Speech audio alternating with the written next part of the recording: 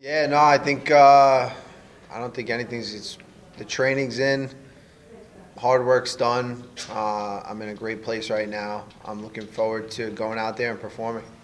You mentioned yesterday at the open workouts that 223 in Brooklyn, one of the craziest fight weeks, probably the craziest you've ever been in with what happened, you stepping up on short notice. Going into this week, do you just have fingers crossed, praying to God that nothing weird happens? No more than any other week, and who knows if something crazy happens, it could work out for you. Again, it's just you got to go with however, whatever happens, I'll just roll with it. It's kind of I'm pretty good at doing that. So, I think it's been good so far. You mentioned that yesterday again that Kevin Lee. We talked about how he wants to send you back to the prelims, and you wouldn't wish that on him. Why is it fair to say that he dislikes you more than you dislike him? I don't really like him too much. When I beat him the first time, I wasn't like, oh, I'm going to send this kid back to the regional circuit. Obviously, I beat him, and I want somebody if I beat somebody, I want them to do great. I want them to become, as good as they can be. If they become champ, I beat the champ. You know what I mean? So that's kind of how you got to look at it. I don't understand if he sends me back to the prelims and I'm in the prelims and I'm like not a good fighter, then okay, Kevin Lee, you beat a nobody. Why would you want to beat a nobody? So I'm going to beat Kevin Lee. Kevin Lee's going to keep doing good. He's going to be hopefully the number 2 contender, but this is the second time I beat him. I don't see that being a third. He said that your guys' personalities just don't mesh. I think he's just saying that. He's just talking, but I think I'm a little more authentic and say it how it is, I guess his quote was, "The world doesn't need more Iaquintas." But what do you take that to mean? You just said you're an authentic guy. I think most people would probably agree with that, but yeah, I think if there were more fighters like me, this sport would be in a lot better place. But in what ways? In a lot of ways. I think that a lot of fighters, they just don't have they take what they get. They don't fight as hard outside of the cage as they do inside. Put it that way. Are you still working with Project Spearhead? I don't know what the deal with that is. I haven't heard any new updates. I have been in contact with Leslie Smith a little bit, but I don't know where their head's at right now. Cajun said it would take a miracle for that to succeed. Yeah, I kind of would agree with him at this point. Cajun told me that because Leslie and himself, they're no longer in the UFC, the only board member left in the UFC is you, that he kind of said it's on you to help make Project Spearhead successful and happen. Yeah. Would you agree with that? I don't know if there is. I don't know if I'm the only board member. I don't know if there is a board anymore. So, I've been really just focused on this fight and really looking forward to get out there, fight Kevin Lee, and then afterwards we'll see what happens. How everything plays out with that. I'm not really sure where that's at. My head's been totally in a different realm. When was last I got houses to sell. I got people that come and try to kick my ass. Kevin Lee's trying to send me to the prelims. I got a lot of things to think about, and there's a order of priorities right now. When was the last time you actually spoke to Leslie and Cajun? I spoke to I had a little text conversation with Leslie not too long ago, and I kind of told her the same thing. I said that I'm really just focused on this fight, and that was that. We spoke right after you joined the Project Spirit board, I believe in February or March, and you seemed really excited. You were ready to make change happen. Would disappointment be the right word to describe, I guess, your feelings toward Project Spirit and you joining their board? I guess when you don't complete a goal, it's always somewhat of a disappointment. But I think there's still a lot of work to be done in that area, and I think it just has to be gone about the right way, and everyone can be happy, and it'll all play out the right way. And I think you guys needed the 150 cards from fighters by February. From what you know, it doesn't sound like you talked to them all that much, but from what you know, are you guys? I don't know the number, the count. Yeah, I don't know. I don't. But you plan to stay part of Project Spirit? No, absolutely. I mean, they had their head was in the right place in a lot of ways, and I definitely want to follow through with a lot of the things that they brought to the table.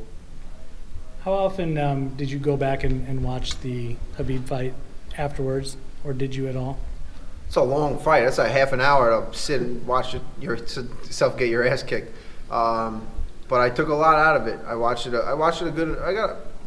I probably watched it, I'd say 5 to 10 times since then. There's a lot of things. I didn't look like myself out there. I know Khabib obviously makes everyone look like they don't think they should look, but I think with a little more time to prepare, who knows how the fight goes, but I know I can do more of what I know I'm capable of. So many people after that seem to think like, geez, on paper, like he should have just run right through you, right? But yet there you were, still in that thing, in the 24th and 25th minute, and that exposed some things about him. Did you take those kinds of positive moral victories out of that fight after it was all said and done? A lot of people thought that I exposed stuff of him. I thought, very few people really thought that I kind of showed what I'm made of. I think that's more of the case, is that I showed, really, I've had five wins in a row, 4 knockouts. Fought Diego Sanchez after a 2-year layoff and knocked, him out quick. So you haven't really seen much of me. Going there 5 rounds on a 3-round camp, training for a totally different kind of opponent. I think it says a lot more about me than about Khabib.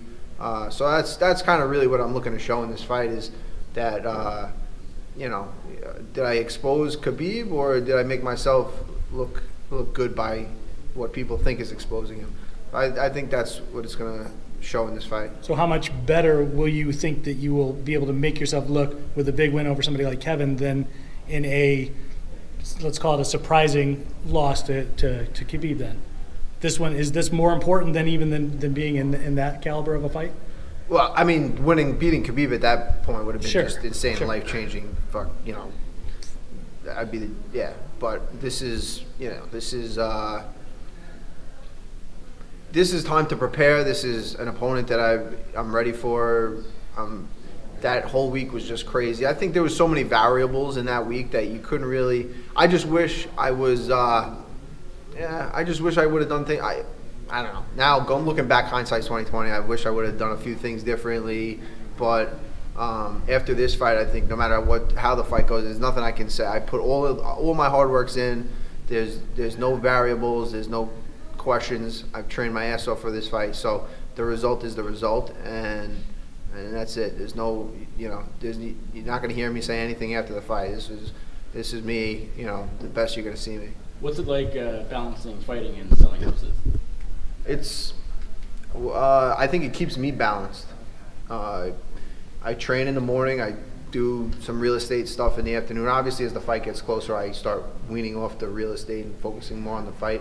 But it's non-strenuous on my body. I'm on the phone. I'm meeting new people. I'm talking. Yeah, but it's just like fighting. It's competitive. There's, how many mixed martial artists in the world there are, and to be a top mixed martial artist, you have to have a certain ethic of work. And how many real estate agents are there all over the place? Everyone's mom or whoever is a real estate agent. So to stand out above the rest. Who your mom is? Yeah. Yes. See, everyone knows a real estate agent. Everyone knows somebody who does this UFC stuff. To really be in there and make good money and have something that you can live off of. You gotta have something special. You gotta stand out above everybody else. So it's very similar in a lot of ways.